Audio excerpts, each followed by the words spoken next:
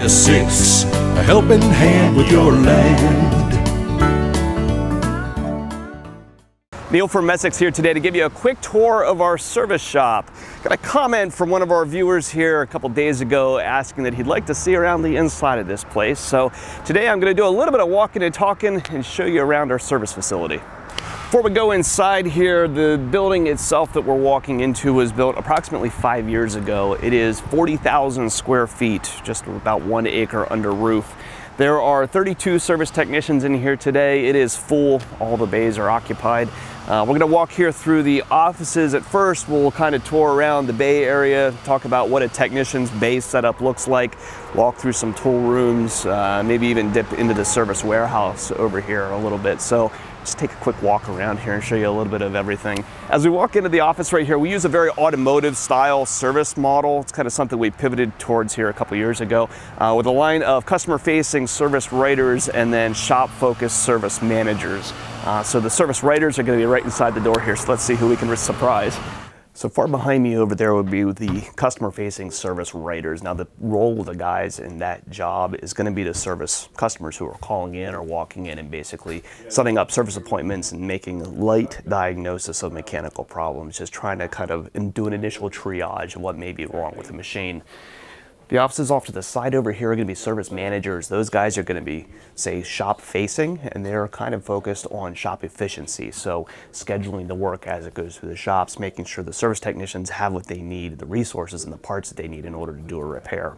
When you look around the room in here, you'll see all these books on the wall. A lot of our service information has moved to the internet at this point and is available online, so guys can pull it up on their laptops and stuff while they're on the road. But a lot of the older stuff, there is no replacement for a lot of these service manuals.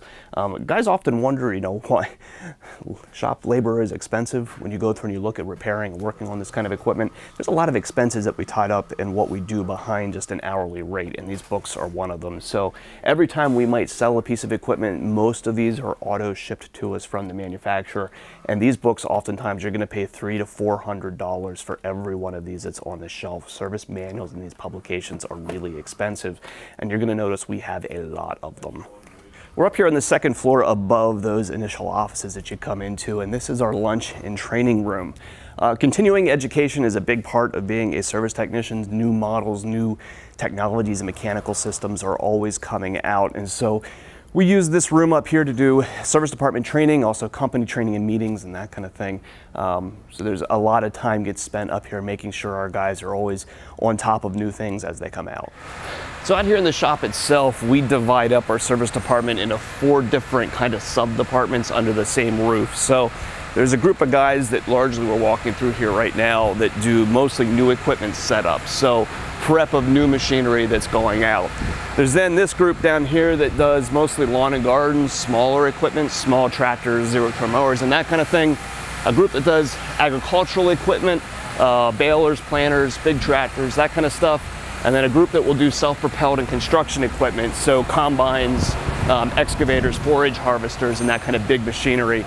With the breadth of all the stuff that we sell, it is impossible for anybody to understand all of this stuff. So guys kind of receive training and specialize in a particular kind of equipment.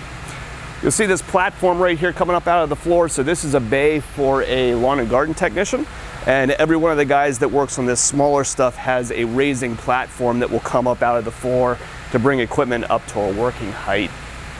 Since we were lucky enough in order to kind of build and design this building for service work, you'll see these chain hoists right here. Every one of the service bays has a beam that runs right down the middle of the bay with a chain hoist on it that they can slide these things back and forth in order to lift equipment. You'll be surprised how often these things are used. A lot of machinery is worked on not sitting on its wheels, but oftentimes suspended or split or pulled. Every guy's gonna have a large 10-foot workbench back here with a metal top with lighting and stuff over top of it so that they can see what they're doing. Every technician also has a computer. Today's environment, all of our scheduling is done on computers, and most of the guys' technical information and that kind of stuff is going to come online at this point. So guys that are focused in the shop are all going to have PCs on their benches. Guys that do road work are going to have laptops that they carry with them. Now we actually write and design all of this software ourselves. Unfortunately, there's not a lot of software that's really tailored well to a dealership like ourselves, so we pretty heavily customize the software that we have from our dealer business system. But this is going to lay out here the guy's schedule. He's going to know exactly what he's got coming up to work on here for the next couple of days, the job that he's going to work on. Once he clicks his job right here, he can clock in and out of what he's working on, but it also becomes a place for tracking the job as they progress. So taking notes about every hour of time that's punched onto the job, keeping track of things for warranty claims, uploading pictures of the job as they're working on stuff. This helps us and helps the technician really track the progress of a piece of equipment while it moves through our shop. If you look up towards the ceiling up there, you're going to notice there's a couple things you don't see in most shops. The first one is obviously the big fans. A big space like this is not air conditioned in the summertime, but being in here in the shade with those things cranked up, it'll stay 10 or 15 degrees cooler in here than it would be if you were just outside. They make a huge difference in comfort in here. There's also oil reels up there on the ceiling. We have a bulk oil distribution system. We buy all of our oils by the tanker load. You can actually go over to a keypad and key in what product you need and how much of it you need, pull a hose down a piece of equipment, hit a button, and it will pump that right amount of oil directly into that piece of equipment, so you're not there hoisting 5-gallon buckets and running back and forth. It's a much more efficient way to put oil into a machine. The orange hoses up on the ceiling are all for the exhaust system that allows us to run equipment inside without smoking this place up. So those are on pulleys that can be lowered down and slipped over top of the exhaust in order to keep the air in here breathable and not all cloudy. Behind me is one of our service trucks. These are often Ford F550s. We have some Dodges too. Just kind of depends on when we were buying trucks at the time. And these are all going to belong to the guys who work on the road. I've got a video specifically on what's on the inside of one of these trucks if you want to check that out if you're interested in that kind of thing. But by and large, these belong to the technicians that are on the outside walls. So there's some exterior doors on the sides of the building that you can actually pull one of these trucks up to, and ideally park the truck right beside if you're a technician, right beside the bay that you work in. That's so that you can always be on a job. Now, we're essentially looking at every hour of the day, making sure our guys are always on a job and always working efficiently. If you're a road technician, there's kind of that end of the day, beginning of the day, when you might not necessarily have an immediate piece to work on. So you'll usually have two different jobs going, one in the shop and one on the road, so that you're not always taking your tools and having to carry things in and out. We try to keep all of that as close to the bay as possible. So by having exterior doors, most of these trucks are able to pull up to the outside of the building, so that if you need something out of your truck, it's only a couple of steps away. Back here in the back corner of the building is a space that we have for welding and metalworking. So we have a little bit of stock of some steel that we will have in order to do a little bit of custom fabrication, and usually that's for mounts and that kind of stuff. If we have, say, a breaker that we need to put onto an excavator and a mount that we need to weld or create between the two, we'll be able to do that stuff ourselves here in the shop. We've got some guys who are really talented welders and fabricators that often will dive in to kind of make those unique situations work. This area back here is the tool room. Now, while most service technicians are going to have their own hand tools, there are certain things that are kind of unique pieces or tools that are specific to particular mechanical systems and a piece of machinery that not everybody is certainly going to own. So there's a lot of drawers of high density cabinets back here that are going to have some hand tools, you know, screws, fittings, bolts, nuts, taps, that kind of stuff that you're going to need in order to work on a piece of equipment, but also some things that are really unique when you get into things like special sockets and unique wrenches. These light gray colored boxes back here are all manufacturer required tools. Oftentimes when a new piece of equipment comes out, that piece of equipment is going to have certain parts on it that you're just not going to be able to work on with a regular set of hand tools. And so we are often auto shipped or required to purchase a lot of these special shop tools in order to work on that equipment. Even before a failure happens, the lead time to get this kind of stuff is actually often months and months. So it's not something that we can just pull off of a shelf somewhere or get shipped in next day when we run into a situation that we need it. So you're going to find when a new piece of equipment comes into a dealership for the first time, between auto shipping of the service manuals and all the required tools or software in order to work on it, touching that machine for the very first time and bringing the first one on the lot can sometimes cost us $2,500, $3,000 and required things that are going to show up before we've even sold the very first one. So you notice back here, we actually bin and track every one of these tools, again, partly because of their cost, but so that we know where they're going as guys are pulling this stuff off the shelf. If it's out for one job and we need it, we can track it down and go out and find it to take it to another job. Really, some of the investment in this kind of stuff is what sets a dealership apart. I mean, not only does it enable you in order to work on those complex parts of the machine, it also enables you oftentimes to do it quickly. You know, a lot of this kind of stuff and a lot of the work that we do, we're reliant on being able to do a job not just properly but also quickly. So a lot of these tools that we have, the jigs that we have in order to manipulate equipment, is what enables a dealership in order to work efficiently. Our tracking system in here is actually a little low tech. You'll notice these are numbered cal tags, and this is what we use in order to track the whereabouts of these things. So everybody's name's over here on the board, and when you're going to take a tool out, you simply take your number here and drop it on the shelf for the tool that you've taken out, and replace it when you go. There's also a whiteboard over here that we use when we send things to our other locations. Again, we have 5 stores in Pennsylvania. This is our biggest hub location. When tools leave this, they're marked over here on the whiteboard so that we know their whereabouts.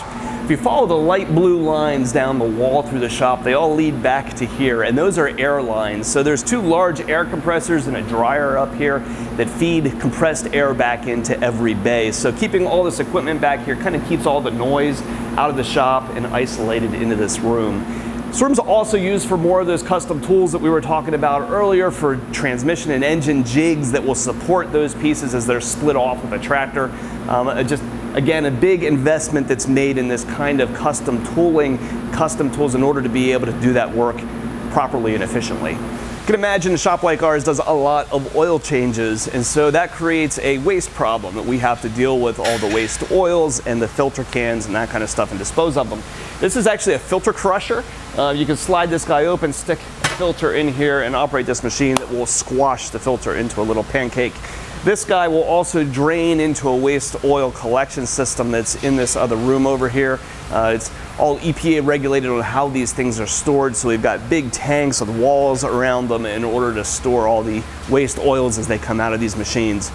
You know, a lot of guys burn that kind of stuff, and we used to in the past as well in order to heat the shop. Eventually we stopped doing that because that kind of equipment takes a lot of maintenance and wear and tear. We just felt like we were putting more money into keeping the oil burners working properly than what was really worth our time. So today, all that stuff is sold off to a recycler.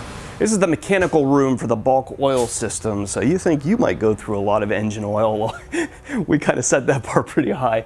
This right here is a 3,800 gallon tank for just 15 W40, and this room goes back in here. There are 1, 2, 3, 4, 5, 6, 7, 8, 9, 10, 11 different products that we store in bulk back here. Now the major ones are going to flow up into the shop through that bulk oil system that we can punch in exactly how much we need, what we need, and it pumps it right down into the machine for us, making sure that our guys aren't taking a half an hour to handle 5-gallon buckets up into, say, the top of a combine or something like that. So really cool system, something you don't find in a lot of dealerships. It is an investment that we've made here.